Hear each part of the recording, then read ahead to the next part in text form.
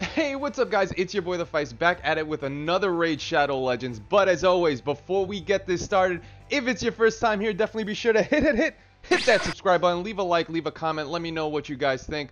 Come join us on Discord, follow us on Twitch, that's where we stream live, all that good stuff. If you guys know this channel, we do not have YouTube monetization, unfortunately, guys. So there is a way that you can support the channel financially, and that's through the Patreon link, which you just do sponsorship, which is a really awesome thing. But the real cool thing that I'm trying to really tell people about is we have our merchant items, which is a Street Fighter Fice shirt and a Street Fighter Fice coffee mug, guys. These items look amazing, so if you wanted to show support to the channel but you wanted to get something really cool, definitely be sure to check out that link at the bottom. We have it all in the descriptions. Come be part of this community. Let's get right into it, guys, because I definitely want to start this video. Let's do it. Yeah.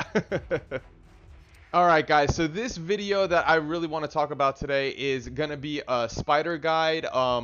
Really, I get these questions a lot when we're just hanging out on stream or just talking on Discord with the entire community. And the question that arises like, oh, yo, Fice, so I really want to start farming Spider. And then the first thing that pops up in my head is, okay, before we actually start talking about farming Spider, where are you in your profile? Like, where are you in the game right now?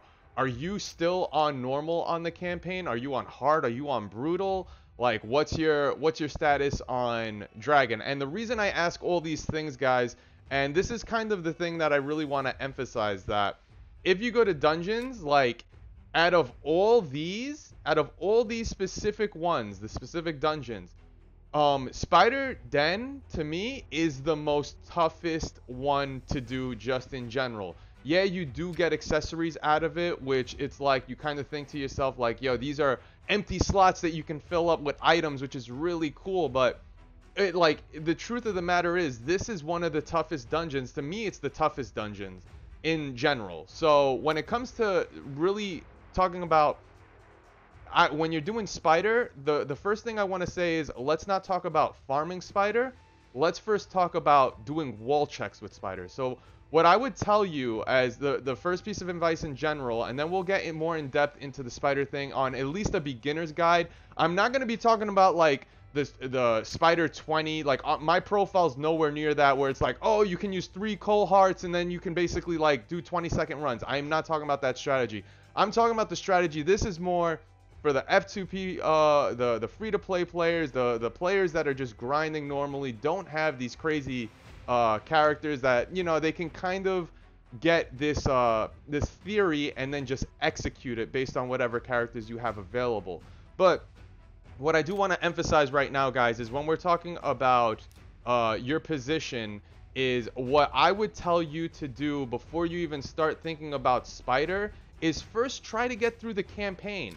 Try to get through normal, then try to get through hard, and then try to get, get your first 6-star farmer up. You need to have at least a 6-star farmer up to get other people up before you even start thinking about Spider.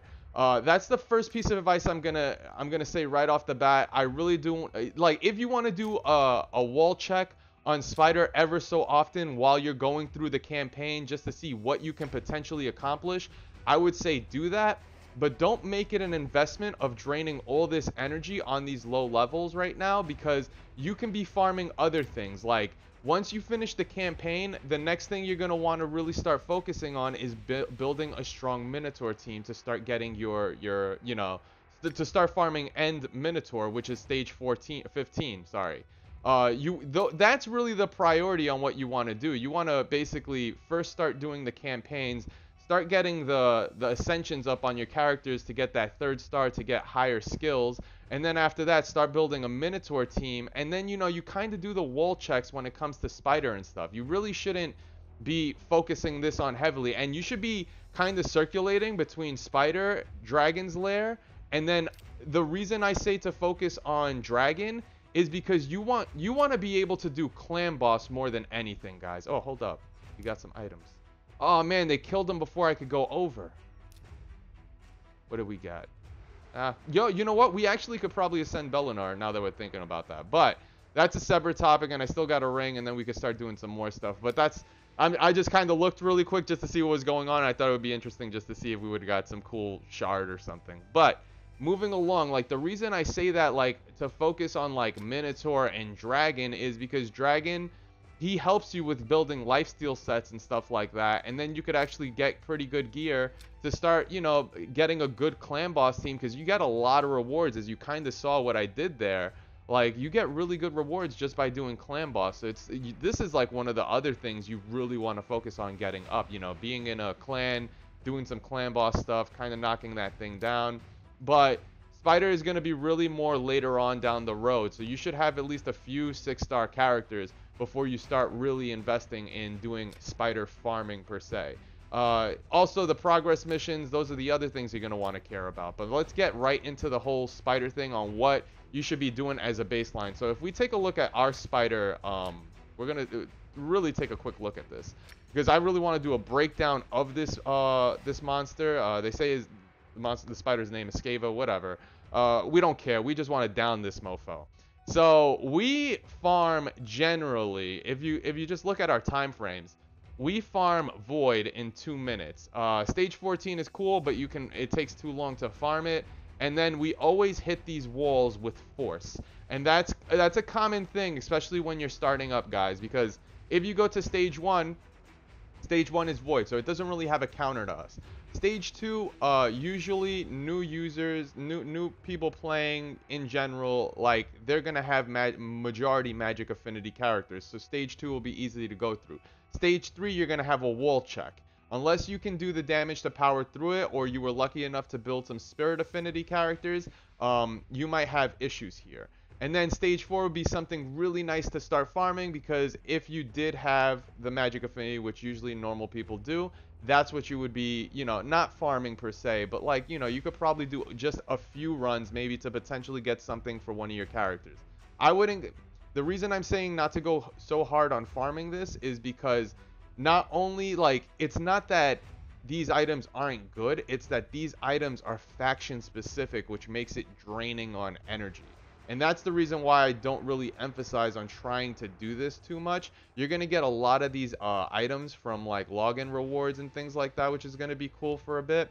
But farming this just for a 2 to 4 star, you're going to really start draining yourself. And I would rather have you use that energy elsewhere, whether it's building the Minotaur team up, or, you know, obviously, you know, completing the dungeons, or farming to get a 6-star or a second 6-star or a third 6-star. Like, that's not time wasted. This could be potentially time wasted, because eventually when you do get the 6-star characters, you could probably steamroll through these sections. So don't try to spend too much time on that, but going ever so often, doing a wall check, seeing where you're at, it's a really good thing. So it's usually like go to stage 4, then kind of maybe you might hit you might hit a wall eventually later on, again on like stage 7, and then you're at stage 8. You could do a few on those, nothing crazy. And then eventually you'll be like me, where a lot of people will probably be farming stage 12 because the magic affinity. But because of our build, and we'll go through it right now, Void actually isn't too shabby, guys. Now, what are the type of characters are you gonna want to have as a beginning player when it comes to trying to build a Spider team? Essentially, when you're building a Spider team, the type of people you're gonna want is AoE heavy characters, because you want to take down the Spiderlings ASAP. So if you look at our team really quick, and I actually did a recent video on Bellinor, guys, so if you have not checked that video out of him farming with not even great gear, it's a really awesome video. Definitely be sure to check it out. But if we just look at his assessment really quick, all his moves, guys, are attack all enemies, and he also puts debuffs, which is really awesome. Like, the fact that he does decreased speed, decreased attack, decreased defense, like on everything, pretty sick character to have for Spider. So I definitely do love him. We do have him built as a farmer though, so I will tell you right off the bat, we do not have him decked out for accuracy. We have him decked out for pure damage. So it's one of those things where I basically gave him a specialist job, which is to farm. And eventually, you know, he can help with Spider. Even with his current state, he actually can farm. He can actually grind with us pretty well. Now, Apoth isn't bad because he kind of boosts everyone up. This is not an efficient team, guys. I will tell you this right now because my team is actually a multi-purpose team. Like, I'm using Scartorsis for everything. I'm using Kale for everything, and I'm using Jarang for everything. So we still have not built a specialist team. But if Scartorsis was built for Spider and he was pure damage versus ours being more pure support, pure defense to absorb damage for people, because I use him in arena and stuff, he actually he would be pretty monstrous because his main attack does straight up a lot of hits. He hits everything. So if you build Scartorsis, because his A1, if we look at it really quick, he has attacks all enemies, has a 30% chance of stealing one random buff from each enemy. It's really good that he has that attack. Now, Jarang isn't great for Spider. I will tell you that hands down right now, guys. He is someone that I'm going to be replacing. To be honest, the character that we are going to be replacing Jarang with, even though he does attack down, defense down, but it's 3 random hits, 3 random enemies. If there's a lot of Spiderlings, he's not going to connect that. But we do not have the character up yet, and I think it's in Demon Spawn. It's Baroness that we're going to build up. Baroness is going to be pretty awesome. We're going to really enjoy having her because she basically does a similar thing. She just has this one perfect veil thing, which isn't a bad move. But the fact that her A1 and A2 does attack all enemies, and one of them actually heals for 5% of the damage inflicted. So if there's a lot of Spiderlings, she doesn't even really need to do too much lifesteal or whatever because her A1 already kind of handles it. But it would be nice to have that. And she also does decrease attack debuff on all enemies for 2 turns. So this is going to be the character that we're going to be focusing on next to build. So if you kind of see the strategy of what we're going for specifically with our team, and I'm just going to show you how my team currently runs, even though it's not efficient, it still gets the job done. It's building, like, have at least like 3 people that do attack all enemy attacks. If we look at Kale really quick, because obviously, you know, he's the starter champion, a lot of people would have him. He does have only 1 really AoE attack, but if he kills the Spiderlings, he gets an extra turn, which reduces the cooldown for him. And if you spec obviously into the offensive tree, you're going to want to have that 30% decrease cooldown. Acid Rain can basically appear twice. So it's like you could do it this, kill all the Spiderlings. You're going to get an extra turn. Either he's going to use Disintegrate or Dark Bolt. Regardless, that reduces this specific cooldown by 1 again. And then if you have a decreased cooldown, he already has it up again. So it's kind of like one of those really cool things, guys, where Acid Rain can be popping up very frequent. So Kale is, as a starter champion, pretty good. There's other characters, there's other starter champions that have 2 AoE attacks, which is really awesome as well. So I would also recommend, you know, if you did have those characters, definitely be sure to use them. But like you see, Belor, you know, Scartorsis is an AoE person, not a lot of damage with our spec, unfortunately. But we have Kale, we're going to replace Jarang with Baroness.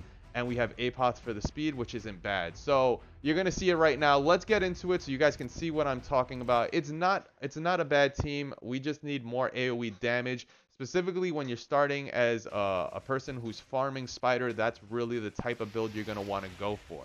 You're not going to want to go for those crazy Cold Heart builds where you need a lot of crit damage. That's just not feasible when you're starting out in the game. You have there's a different meta for everyone that plays as time progresses, because then you have these characters and champions and heroes available to you to actually spec with those gear items, because you need to build them a certain way.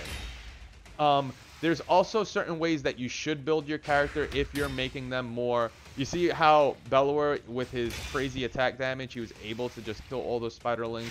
Really awesome. Unfortunately, he doesn't have the accuracy for us because he is our farmer.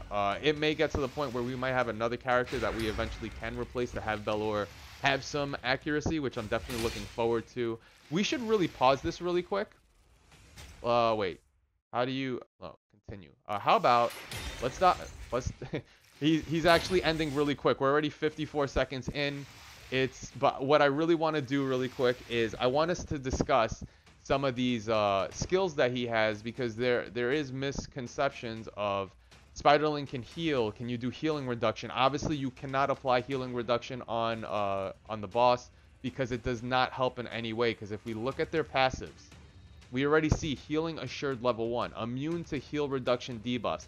So any champion that does heal reduction does not help in any form or fashion, guys. Please keep that in mind when you're building a spider team. This does not, so don't think about having someone that does heal reduction. That is a no-no. They don't benefit. But if they have another skill that kind of helps, where, like, you know, they do insane damage, they do AoE attacks, AoE attacks, or something like that, that's not a bad thing to do. If we go to Spiderling hordes, let's take a look at them. Spawns 6 Spiderlings at the start of the round. Spawns 2 Spiderlings at the start of each champion's turn. So right off the bat, when he starts, he gets 6 Spiderlings, and then every time you guys go, he gives 2. So then spawns 4 Spiderlings at the end of Skavag's turn, and then Skavag can have a maximum of 10 Spiderlings in battle at any time. Skavag consumes all remaining spiders at the start of each turn. If Skavag consumes Spiderlings, she will not consume them on the following turn. Skavag heals by 3% of her max HP for each Spiderling consumed, and permanently increases her attack by 10% for each Spiderling consumed.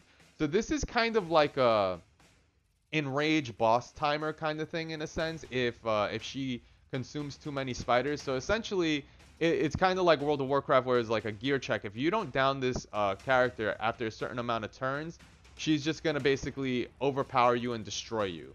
It's funny that I'm just saying, like, it's a she. Well, I mean, I assume that the spider is a she because she has spiderlings, children. So, but I could be wrong. Who the hell knows? I mean, there's seahorses that are male that get pregnant. So, I mean, imagine I said that and that's not true. I'm pretty sure that's true. I don't know. You guys correct me in the comments, bruh. Or you might have learned something new. Who knows? But let's continue.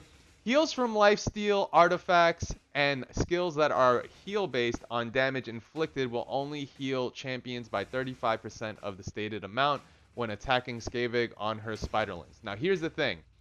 Even though they did they nerfed lifesteal artifacts and like Baroness's heal, it still does decent amount of healing with the lifesteal set because you're killing so many things on the screen.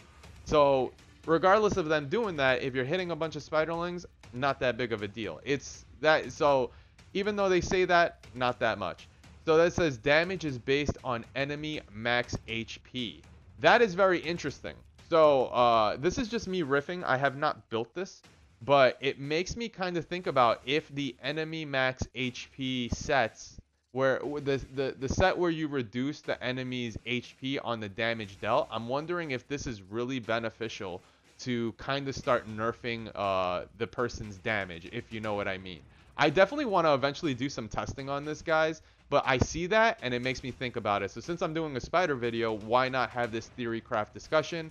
It's not that big of a deal right now, but I'm kind of discussing the strategy that we have. So we basically discussed this long thing where she gets healed by an amount of spiderlings, and each spiderling gives 10% increased damage. But if you start reducing her max HP, then it might not be as brutal. So then let's look at Enfeeble. Enfeeble level 1 attacks all enemies and has 70% chance of decreasing the turn meter by 30% if a target turn meter is fully depleted. Places a sleep debuff for 1 turn. So this is basically like her dropping meter, or basically putting them to sleep if their turn meter drops to 0. So that's one of those moves that she has. And then Venom Spray attacks all enemies. Damage increases by 15% if the target has poison debuffs. So resist would be really nice to have as well in this type of fight, but it's not something that we're really pressing for in this case. Scar Torsus for us, basically he removes debuffs from us, so it's a really good thing. So if you have a cleanser, you might not need to worry about this too much, guys. So that's a cool thing that you want to keep mind of. I'm really intrigued about the enemy max HP now, because if you kind of did it, and I'm just like thinking about the crazy stuff, if you did like Cold Heart, but then you built that set and then it was based on the damage that, like, say they survived based on the Heart Seeker, how is that going to work out with them doing damage afterwards? But then if you're able to down someone with Cold Heart with that much damage, maybe you won't even care about it because you do 20-second runs. But I'm curious about the enemy max HP and doing that type of set. So let's continue, guys. As you can see, we had Bellower, Scar Torsus, we had Kale. If Scar Torsus did more damage output, he would be helping so much more with the Spiderlings, but unfortunately he doesn't help as much. But it is what it is. We're still able to handle it. So we were at 54 seconds handling all this good stuff, which is very interesting. And then basically, if we added another 6 seconds, we would have been done with that. But that's essentially the type of build that you go for, especially in the beginning. Durang is going to be replaced soon. If I did want to do some crazy Cold Heart build, guys, I do have Bellinar, which Bellinar is pretty amazing, and I would probably replace Skartorsis in that case as the lead, because Bellinar gives that crit. I think it's like, we'll take a look at it, but I think it's 24% crit that he gives as lead, which means that's 24% that the team is not going to need to worry about. And then after that, when he hits the target, he also gives a 30% crit buff. So it's one of those things where you know, you can basically do you know, 50 to 60% crit just based on passives and buffs and stuff, which is just really insane. And then you could just focus heavily on crit damage. But the thing is, if I would use Bellinar, the first thing I would try to use Bellinar would try to use on auto would be the one where he applies the defense down 60% and the weaken. So I want to sum it up really quick. When you're trying to find out when you should farm Spider, you should really be checking where you are on the campaign. Did you do normal? Did you do hard? Did you do brutal? Do you have a 6-star farmer already? Do you have a second 6-star? After you have a second to third 6-star, you can start doing wall checks on Spider to see how far you can go to probably get some items, but not farm crazy. Then what I would tell you, the next thing you need to do is really focus on Minotaur runs and doing Dragon. Dragon is going to give you a lot of lifesteal, and then also trying to kind of just do Clan Boss on a daily basis to kind of really focus on getting that up.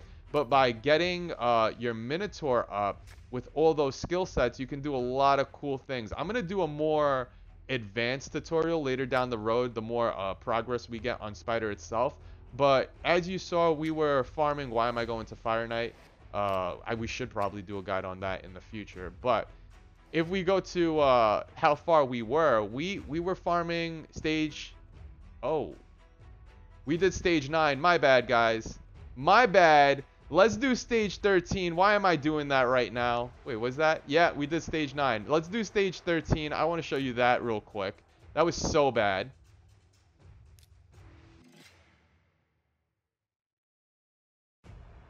Alright, so we're going to do stage 13. That was so bad that I kind of ran that twice. It was just such a long-winded discussion there that, you know, it didn't hurt to actually do it. But doing stage 13, I was wondering why it did like basically a 1-minute run. I'm like, yo, that's way too quick for us. But having that AoE attack really does help, guys, when you're doing that. Durang, you see, even though Durang did attack down for the Spiderling boss, that's not what I care about. I care about really defense down when it comes to this. And Bellinar, if he had the accuracy, he would actually be helping with that. But he's just doing pure damage right now. It's kind of crazy. So let's see how long this is going to take us. It'll probably take us around the 2-minute marker. But Durang is the one person that's hindering us right now. With Baroness, it would really take it to the next level just because of the damage output that Baroness would do, and taking all those Spiderlings out, not to worry about them healing or the boss healing, is a really good thing. So right now Bellinar is asleep, which we're gonna miss a turn on that. But that's the cool thing of, if you had multiple characters that did AoE attacks, basically they would pick up the slack if that came down to it, where it was that type of thing. But yeah, it's kind of one of those things.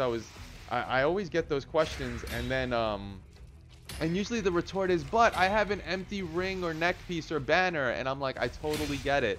I had empty banners for a very long time on my characters, guys, before I actually started farming Spider to the point where I got something that was beneficial for them.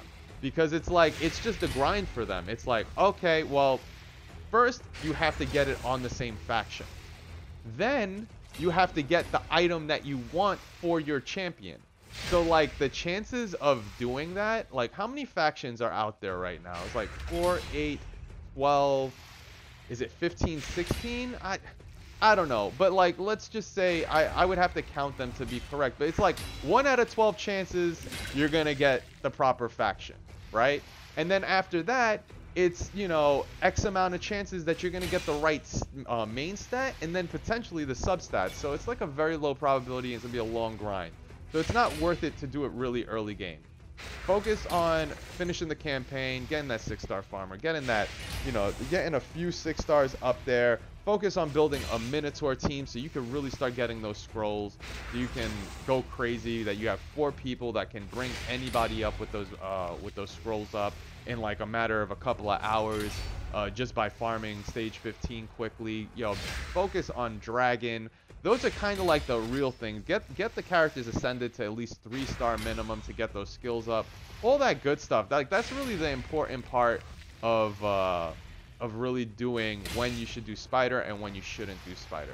I can't believe I did that earlier. I'm still gonna upload this. I'm gonna upload this as raw because it was still good conversation at the end of the day. I'm not gonna edit that, but I did want to show this part over here. Yeah, that was a nice hit for Belor. I have too many 6-star B characters at this point that I just keep mixing up the damn names. But if I did, if I had 3 cold hearts, or if I had 3 characters that did damage based on max enemy HP, and they were decked out, yeah, I'd probably put Bellinor at the top.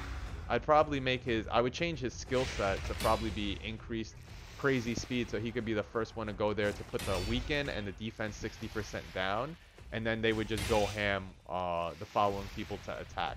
I think that's the way that I would probably go with if I would start building a composition, because I definitely would want to use Bellinor for that. But the thing is, I don't want to use Bellinor as a Spider specific character right now. Right now he's actually putting in work for us on Clan Boss, which I think is really good. So that's like one of those things. So we're almost there at the end.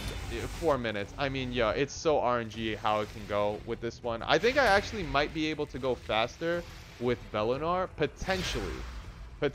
I'm not too sure yet.